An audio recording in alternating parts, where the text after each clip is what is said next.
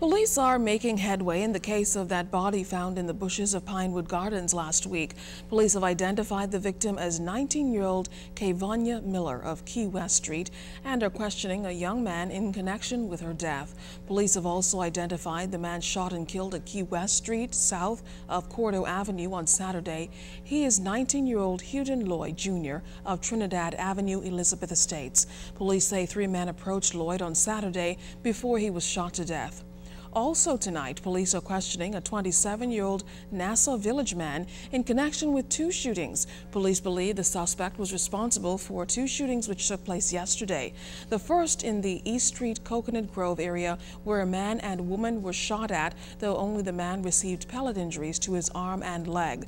The second shooting happened in Nassau Village, where a man was shot and received injuries to his arm and leg. Both victims are in stable condition.